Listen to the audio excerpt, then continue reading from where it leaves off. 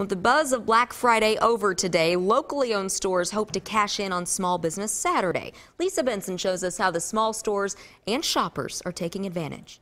Well, I'm inside a store named Stuff in Brookside, where they're taking advantage of Small Business Saturday and inviting folks to come inside and take a look. Small Business Saturday is the day between Black Friday and Cyber Monday that encourages shoppers to buy local.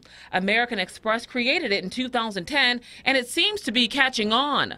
Last year, about 500,000 small businesses around the country participated, attracting millions of customers like Donna Boyd. Boyd enjoys shopping for the little ones in her life at the Little House in Fairway.